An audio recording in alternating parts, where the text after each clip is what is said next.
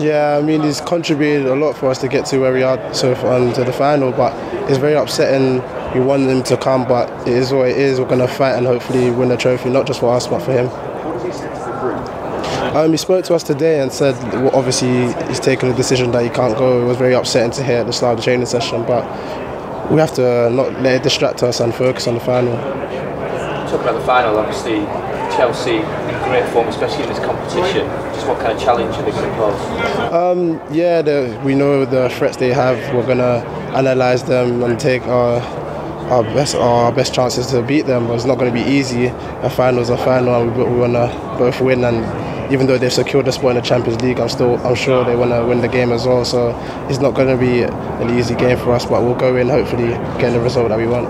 What's driving you more, the chance of winning a trophy, or is it the Champions League football for next season? Both. We've been talking about it. It's the only way we can get to the Champions League right now. So it's also a way to win something and win a trophy. So we are very excited for the opportunity, and hopefully we go and grab it. Obviously your manager, he knows what he's doing in this competition. What's he been saying to you this week? How's he going to provide the edge for your side? He's been telling us to not focus yet, as of yet, but I'm sure in due time we'll slowly prepare ourselves for the match. Have you had a chance to watch? Have you had a chance? You guys have reflected on the two games between the sides this season. Because obviously Chelsea won the first one. That's what he said. Have you been looking into those two games? Not yet, but we will do very, very soon. We will analyse their game and the what formation or how they're going to play against us, but we haven't done it as of yet. Does it make it easier against a team that you know very well? There's pros, there's cons, but it's hard to say. I mean, we'll look at the last games they played in the Europa League final as well as they played in the Premier League and see how they'll set up.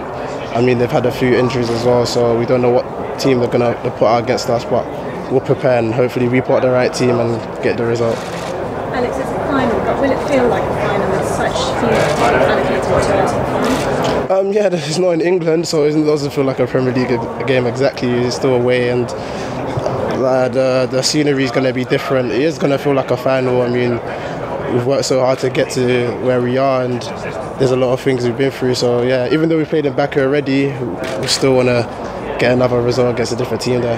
Can I ask you quickly before the AFCON competition this summer? So 3 African players shared the golden boot in the Premier League. What does that say, and how significant is that for us? Yeah, it's good. It shows that Africa's still got a lot of talent, and even though I may say I wanted Oba to win, I'm still happy that all 3 were able to grab the golden boot.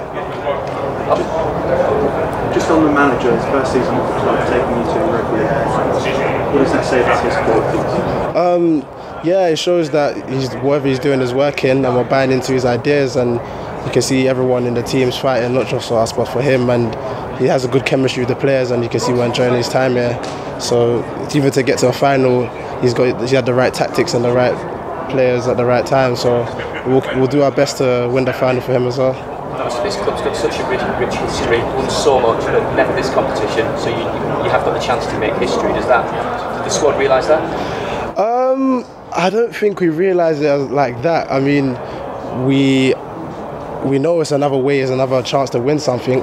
I mean, every trophy to us is special. We always want to do our best and win as many as we can. So, yeah, the Europa League final is another one we can win. Obviously, Arsenal was here for a long time. New managers come in. The fact that players are in the final shows that they have adapted to guys' methods. How has that been for you, that transition from playing under Arsenal to now?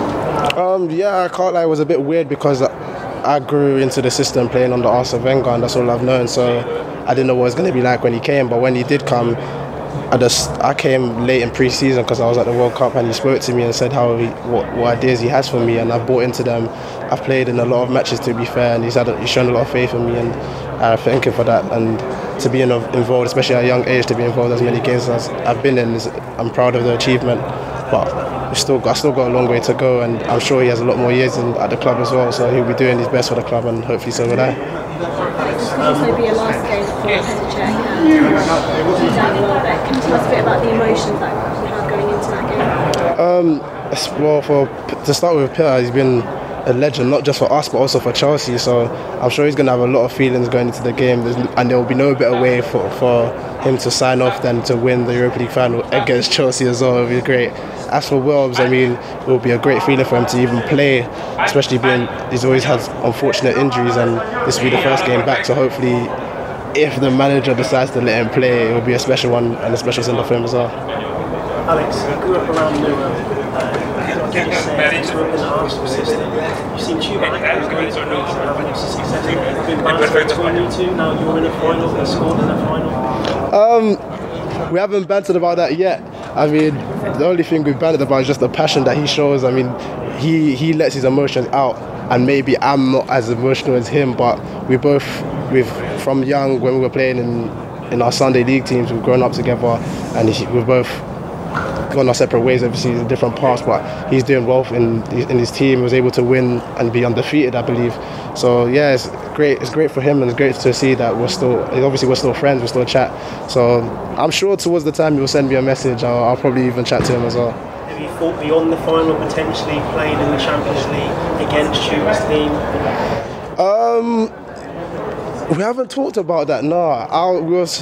Before the list got sent out to African Cup of Nations, I was hoping that he would get selected, hopefully, but unfortunately he wasn't able to. But that's the only thing we've been speaking about. So when it comes to Chelsea Arsenal, it is a London derby. Does it feel like that, or is it just we need to win this game? Bigger things to win. No matter what team we're playing, we know it's going to be a war, a final. Everyone wants to win. We're going to compete. Everyone's going to fight. So even if it was a London derby or if we're playing in Frankfurt, we knew it was going to be a difficult game. But we'll go there with the mindset of wanting to win.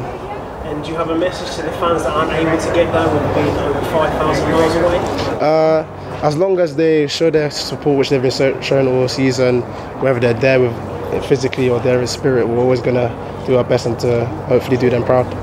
And again, one last question. You as one of the few London grown-up players here, how does it feel to be representing Arsenal in the Europa League final? How excited are you?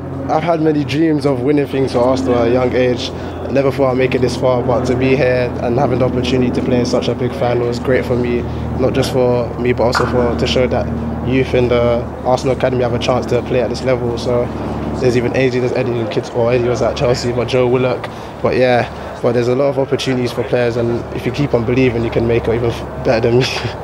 Alex, is there any added pressure with Tottenham being in a European final on the Saturday that you guys need to win? We're not trying to focus on Tottenham, to be fair. I actually hope they lose, but no, we're not trying to look at them. They've done well, to be fair. I have to give it to them, but we want to focus on ourselves and bring back the trophy for us. Alex, can I just ask you about the front two, Andre and there's been a lot of criticism of the non-line at Chelsea. These two at Arsenal really seem to blend and work well together. Is that going to be an advantage for you guys? I would like to say yes, but Chelsea still have a lot of quality players, and they're able to get goals from not just the strikers but from the midfield as well. But yeah, when you have Oba and Laka, we know we're not just going to get goals. We're going to have a lot of opportunities to get goals, and their movement, their chemistry together is very good. Whether they start together, we don't know yet. We don't know the team exactly, but I'm sure they'll be able to create chances. Is whether we take them. You've been in from a young age, Alex, because we've seen lots of strikers play here. Where do Oba and Laka rank in terms of players you've seen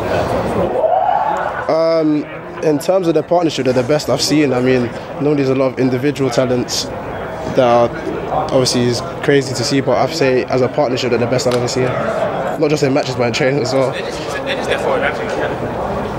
Okay, thank you.